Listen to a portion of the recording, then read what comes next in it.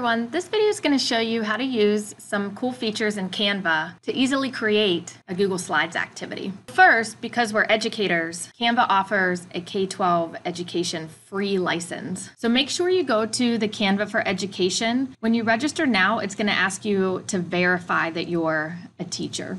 But you can log in with Google. So since I've already registered and signed up, I'm going to go ahead and log in with my Google account.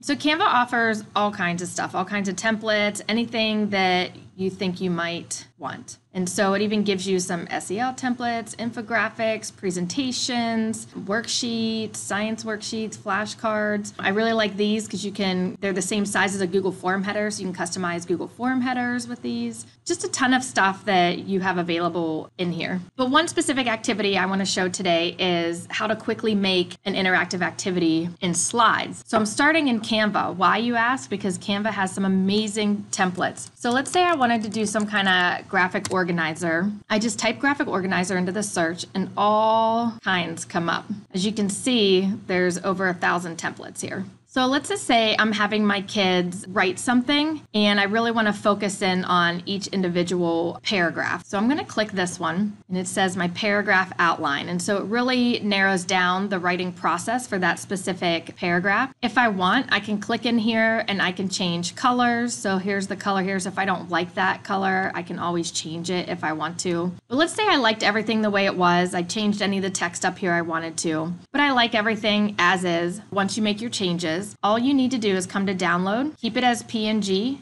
and just say download. Once it downloads, I come back to my Google Slides and I do background image, choose image, and just drag right from here. And so now I have a really nice, what I would call fancy slides presentation for my students to work in now. Another option, if you don't want to do the background image, because sometimes I feel like some of the writing comes out blurry with images, but I think it really just depends. You can always come in here, do slide, edit master. I like to create an extra blank layout. I'll rename this organizer.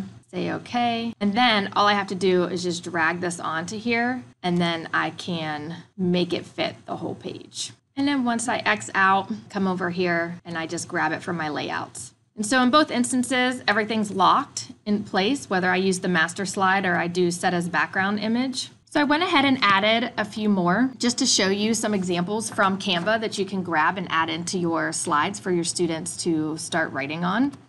So here's the original one that I showed you how to get into slides. And then here's some more examples.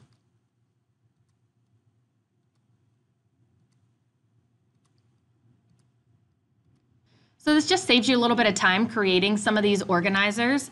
And they look really nice and they're visually appealing. And then when students come in here, since these are all locked in here, they'll just have to grab a text box and type over top, or you can add the text box ahead of time before sharing with students.